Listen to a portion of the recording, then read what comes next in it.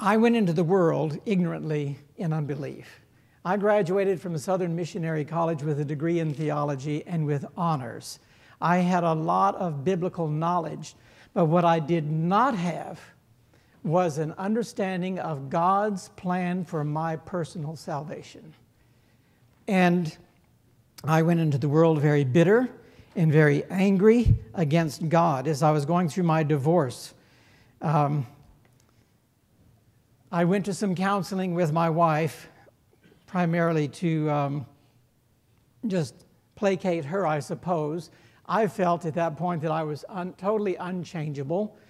And I remember as I went through this counseling with her, at the end of these sessions, generally the counselor would call her in and he would tell her, you know, Mrs. Woolsey, you need to just divorce this man and get on with your life. That kind can never change. These were Seventh-day Adventist Christian counselors, psychiatrists, even some very well-known pastors and theologians.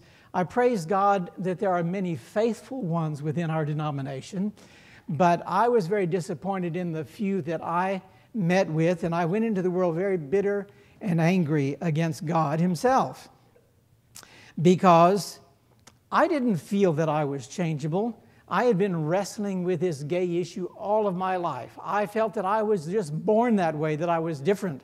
I was made to feel that way as I was growing up. But to hear this from professional people that were supposed to have the answers just kind of seared me against God and against truth, against religion. And so I was very bitter and angry.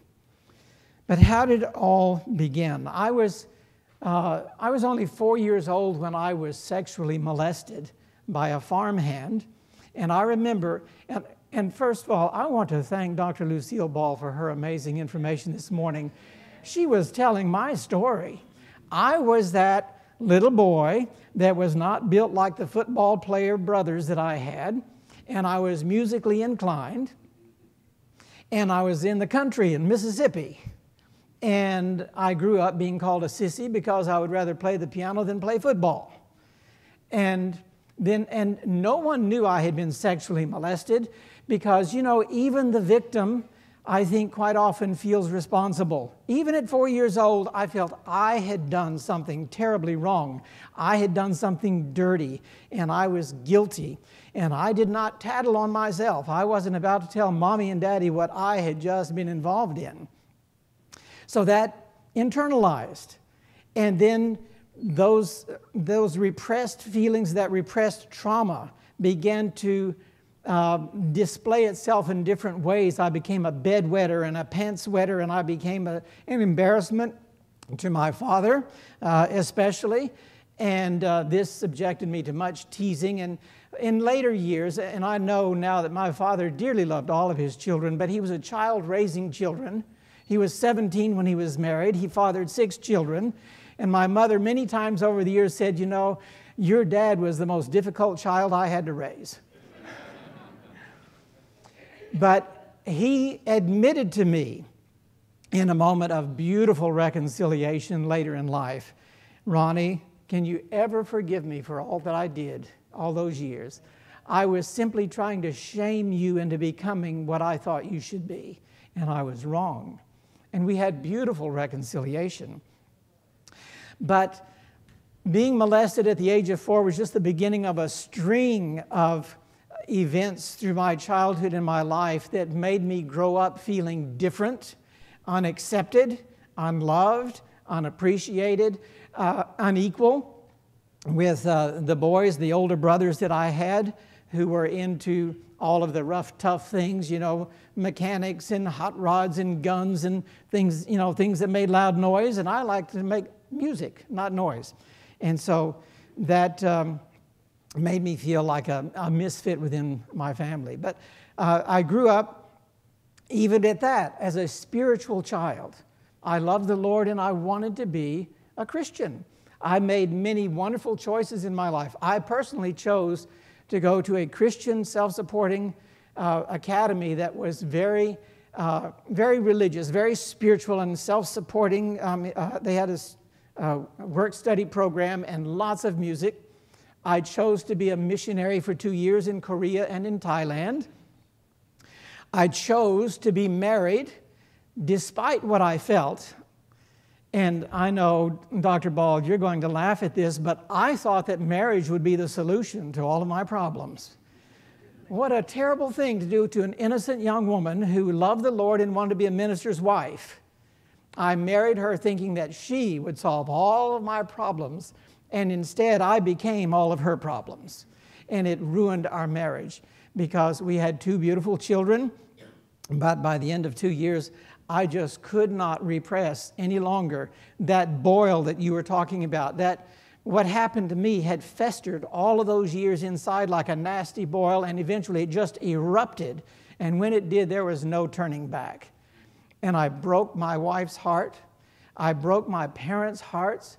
My dad had a massive heart attack shortly after I came out of the closet as a gay person. And he almost died. He was given 5 years to live if he would have bypass surgery.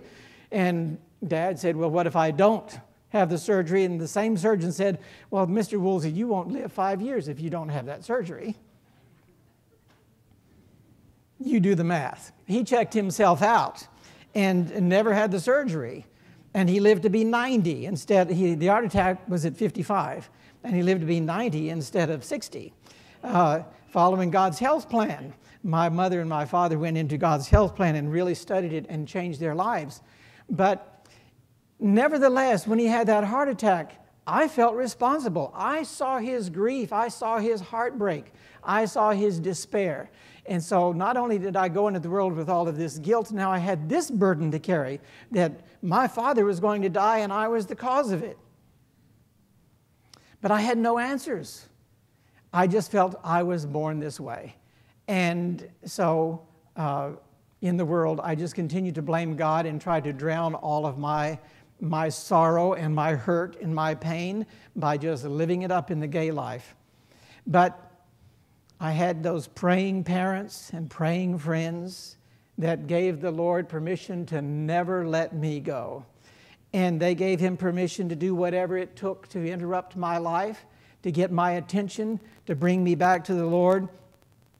You know, I'm really going to have to lay aside this southern drawl, or I'll never get through this session in the time that I'm allotted. But the Lord started visiting me, and I know he visited me in this recurring nightmare, because I've never had this dream. Since I accepted Jesus 21 years ago, I have never had this dream or anything like it.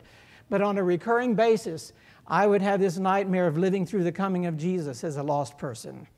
And friends, my words could never express the horror that I experienced watching Jesus come in the clouds of glory, knowing that I was lost for all eternity. I truly believe the Lord was reaching down to me as a poor, degraded son. Son, give me thine heart. Don't go through this. He was giving me a foretaste of what it would be like so that I would make choices and I would choose not to go through that. And so this went on for about 3 years. You know, with Jonah, it was 3 days. With me, it was like 3 years. I was a hard nut to crack. But eventually, I kind of got the message. And I remember one day it just kind of hit me like a thunderbolt. You know, I can keep on blaming God for everything wrong in my life and all the pain and suffering I'm causing everybody else. I'm still lost. Nothing has changed. Blaming is just self-justification. And how can God justify me if I'm just justifying myself all the time? It doesn't work. And I determined that I was going to find answers for myself. I did not go to a therapist. I didn't trust them. I'm sorry, I didn't know where to go. I wouldn't trust a human being. And so I started doing my own research of my life, and I went back and I started connecting all of the dots, and I began to realize I wasn't born this way. I was derailed. I was a perfectly normal little boy until that first experience. And when I had that first experience, that's all I could think about. Every day of my life, I relived that in my mind, and it conditioned me to think in that direction. By the time I hit puberty and started realizing what boys and girls are all about, I already had 10 years of a head start of boys and boys in my mind. And so I was conditioned to think that way. My parents, bless their hearts, they They never had much money. They were not well-to-do, and they lived in Mississippi, but they loved their prodigal son. And I was living in Southern California, and they found a way somehow to get out to California almost every year to spend time with me. I have a sister that lives in Newport Beach and has all of these years, and they would visit her, but they usually stayed with me in my home with my friends inland in the smog. Now, you on the West Coast know what that means. I tell that back home, and they go, what? You know? Well, I lived inland in the smog, and she lived at Newport Beach. That's a story in itself. But they chose to stay with me in my home. They loved me, and they loved my friends, and we could see that. Never once did we feel that they condoned our behavior. But never once did we see condemnation either. And that's the way Jesus works. And, you know, if you're taking notes, there are 3 things that my parents did that I think really helped the Lord turn me around. First of all, they loved me unconditionally, which I just expressed. They prayed for me without ceasing, and they became forgetful. I was one of those people who was unchangeable. I already realized that, but I had become unreachable. I wouldn't read anything, watch anything, listen to anything, go anywhere, or talk to anybody that had anything to do with religion. I was unreachable. So they just became forgetful. And every time they went home, they left something behind. And quite often, I would find it under my pillow in my bed with a note in it.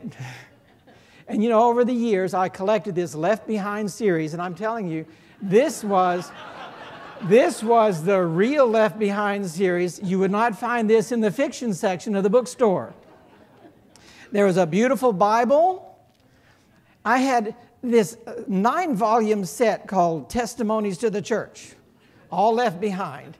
I had a 5-volume set, Conflict of the Ages series. I had Steps to Christ, and I had the Story of Redemption, and those are just the ones that I can remember.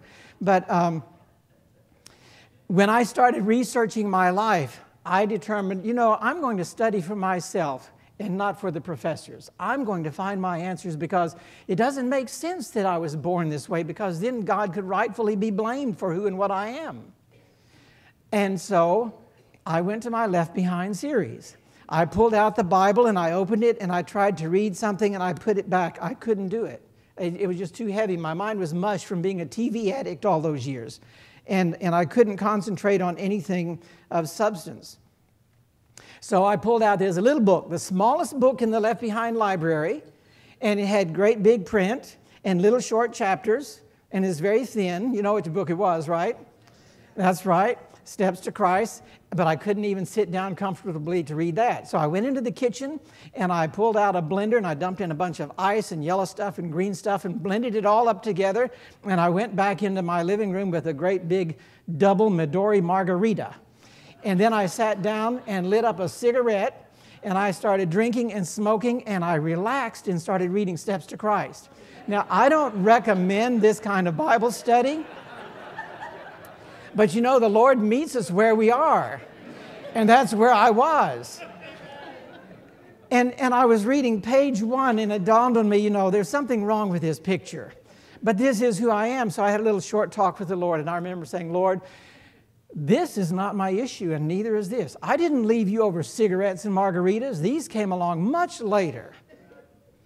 I'm going to continue relaxing and reading, and you show me the answers in your word, and then we'll talk margaritas and cigarettes later. That lasted until chapter 5. Let me read with you what I found in chapter 5 of Steps to Christ. And as I was reading this, I reached over and put out my cigarette. God does not ask us to give up anything that is good for us to keep. He is thinking of what is best for us. I wish that all who have not chosen Christ could realize this. Christ has something far better for them than they could ask for themselves. People are not being fair to themselves when they go against what God wants. Did you hear that? What God wants. You know, as a homosexual, I was focused upon what Ronnie wanted. My feelings, my emotions, my temptations, my desires, my lusts, self-advancement, self-glory, self-gratification. Self-gratification. Did I say self-gratification? You know, everything I wanted. But here I'm realizing that God's plan for my life far exceeded anything I could even imagine for myself. What a stupid person I was to think that I had all the answers and focusing upon myself. If I focused upon God and His desire, after all, God is love. And so His desire for me would be much greater than anything I could imagine. And so I remember putting out the cigarette. That's when I stopped smoking and drinking while reading the Bible and the Word of God. It was later that I stopped smoking and drinking altogether, much later actually. But the point is, as I was reading the Word of God, friends, there's power in the Word, recreative power. And sad to say there's not power, well, I'm glad to say there's not power in the reference, because so often I can't remember the reference. But Jesus didn't seem to either. He just always said it is written. So that's what I say. The devil knows where it is, and he knows it's the Word of God. So I quote the Word of God, and I don't worry about the reference so often. But anyway, these were stepping stones, and the Lord led me through my study. He led me step by step to realize that I could be a new creature in Christ. And I remember my dad, had been given 5 years to live, but they were visiting in California the day that I took a stand for Jesus. And they always asked me to take them to church on Sabbath. Yeah. So I took them to church. But this time I didn't really resist, and I took them to a church I had been visiting. And at the end of the sermon, the pastor gave a call, and they were there to see me stand up and go forward. That was, I was taking a stand for Jesus, but that's not when I left the gay life. That came later. But as I continued studying, and I would be remiss if I did not share with you some of the answers that I found. First of all, I realized that all of my life I was just trusting my own feelings and emotions, but God Himself says the heart is deceitful above all things and desperately wicked. Who can know it? And there's a way that seemeth right unto a man, but the end thereof is the way of death. And so I was following what I thought was good for me and what was right for me, but I was really going down the path of total destruction. And, last night, this text was referred to both times in the presentations, 1 Corinthians 6, 9 to 11. I had visited a pastor, and I was telling him my life story, and I was surprised he didn't fall over backwards in a dead faint when I got to some of my details, but he just sat there and he batted his eyes and he listened, and when I got through, he said, let me just show you something. And he turned to 1 Corinthians 6, verses 9 to 11, listing all of those people or those behaviors that will not be in heaven. And interestingly, I found myself in there 3 or 4 times lost. And then he got to verse 11. And such were some of you. Now, this is to the Corinthians. And these were people, homosexuality was rampant in Greece. Such were some of you, but ye are washed, but ye are sanctified, but ye are justified in the name of the Lord Jesus and by the Spirit of our God. And I said something really stupid. I didn't know what to say, and I said something really stupid. They just blurted out, you made that up. It didn't say that. Oh, what a thing to say to that man. He said, let me read it again. I didn't want to hear it again. But he read it again, and he got to that, and such were some of you. Then he turned his Bible around and he said, now you read it. And I had to read it. And then he just looked and said, Ron, I don't have to tell you what to do. It's right there. You can be changed. You too can be made whole. That night I went home and I was confronted by my partner. You going to go into all that Jesus stuff? And I started to deny the drawing of the Lord, but I thought, it's time for me to stand up and be a man and face the music. And I said, I think I am. And he jumped up in just hysterics and said, I feel like breaking things. And he ran through the house, and I could hear things crashing all through the house as he was breaking things in his rage and fury. And I sat there on the deck outside feeling so much peace. I had taken a second stand for Jesus. I had not denied my Lord. I was still gay. I was still in the lifestyle, but I was taking these steps. And I realized that I too could be changed. I found an answer to this question about being born gay, because I use that argument all my life. I used it as a way to just shut down the conversation. If someone wanted to talk to me about choices, I would say, no, I was born this way. But then, Jesus has an answer for everything, doesn't he? Oh, you were born gay? How about being born again? It's that simple.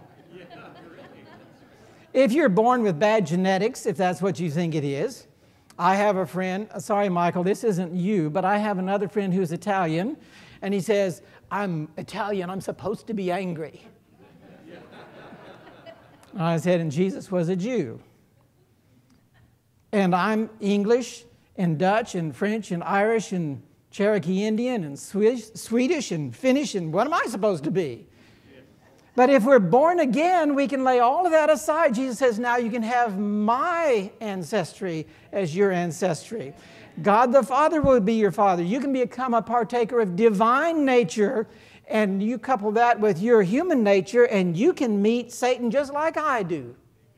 It is written, and send him packing. I learned with homosexuality that if I would picture it as the fruit on the forbidden tree, that I could deal with it. And I came to the point where I decided, it's just not an option. God created sexual intimacy to be enjoyed in one way and one way only. It's not a sin to not be sexually intimate, but it's a sin to not follow his plan in that area. So, if I'm going to be sexually intimate, there's only one way. And everything else is on that forbidden tree. It's not an option. And I learned to bring every thought into captivity under the obedience of Christ. The text in Corinthians talks about casting down imaginations. To me, that means stop fantasizing. Something comes your way, throw it back. Satan throws you a mud ball, sling it back. Nice try, no thanks, not interested. You turn the page, you change the channel, you flip the switch, you turn your head, you change the subject. And you just practice doing this, and you immerse yourself in what is good, and starve that old side of yourself, and healing can take place. In 2 Corinthians 5:17, we're told, therefore, if any man be in Christ, he is a new creature. Old things are passed away. Well, you heard I'm from Arkansas. In Arkansas, when they pass away, we bury them. In fact, if we do it within 24 hours, we don't even need to take the person to the funeral home. We can do it ourselves. Old things are passed away, bury it. All things are become new. Ellen White has a most interesting commentary on all of that, and I'll sum it up in just 2 of her sentences, that the new birth consists of new motives, new tastes, and new tendencies. Wow, when I read that, I got so excited. And a genuine conversion. What does conversion mean? Change. A genuine conversion changes both hereditary and cultivated tendencies to wrong. So if we want to be born again, God promises he gives us everything we need to be new creatures in Christ. Is he not the creator? Is he not the recreator? Yes, he is, and there is power in his word. Let this mind be in you, which was also in Christ Jesus. And it is God who works in us to will and to do of his good pleasure. And we can be confident of this very thing, that he which has begun a good work in us will perform it until the day of Jesus Christ. It is the work of the Lord to change us into his image. I can't believe I only had 30 minutes and only 3 left. The best part of the story is yet to come, and I can't tell it. So I'm just going to show. I prayed about, when I gave my heart to the Lord, I prayed about second chances and double portions. I was called into ministry. The night I was baptized, I was put into ministry, and I was asked to preach the next Sabbath, and have been in ministry ever since. 21 years now I have been in the ministry for the Lord. I prayed about second chances, and would the Lord ever trust me again with family? I had squandered that wonderful gift. Within a year, I was married. And this is my wife. She was Claudia Sutherland. Her great-grandfather started Madison College, by the way, in Sanitarium, E.A. Sutherland. But this is my wife, Claudia. The Lord blessed me with that. My oldest daughter, Melanie, lives in Phoenix, Arizona, and her son, he is 18 now. And this is my oldest son, David, and his little girl. And there she is, and his wife, and his other little girl. And that is a prize-winning photograph of my little granddaughter. She always has that little smile on her face. And this is my stepson, Derek, Claudia's son, and his little boy. The one in the middle is his little boy. And he had a liver transplant a year and a half ago. He's 18 months old and had cancer of the liver. He's now 3, and he's thriving, doing quite well. Now, Claudia and I have 2 children. The Lord blessed us with second chances and double portions. And Zachary and his 2 little horses, Zachary and Natalie. And that shot lasted about half a second. Natalie and I conspired to get that one, and it worked for about half a second. There's Zachary. He's quite an artist. He and Natalie go to Oklahoma Academy. He's an artist, and he's a musician. He plays for the chorale and sings in the chorale and does the bell choir. There's Natalie. She tends to rescue baby birds. And that is her beautiful little bluebird. And there they are at school banquet last year. My second chances and double portions. As I'm speaking, they are in Ukraine right now on a mission trip with Oklahoma Academy. Did you say I had 30 more minutes? I saw 3 there. I'm sorry. There is, Revelation 12:11 says we overcome the accuser of the brethren by 2 things. The blood of the Lamb, the story of Jesus Christ. There's power in the blood. And it's through Jesus Christ that I am where I am today. But also we overcome by the word of our testimony. And I didn't know exactly what that meant for so long, but I understand now. As I give my story, I'm really giving positive reinforcement to my own mind. When I was asked to write my book, I was asked to use a pen name for my protection. I spent more time coming up with the pen name than writing the book. Because the message is on the cover, Victor J. Adamson. And you chew on that, and you'll see that there's a mighty message in that. But yes, we all have a story to tell. We all have a testimony. And I'm here to testify that our God is mighty to save the whosoevers, homosexuals included, from whatsoever, even to the uttermost. Praise God.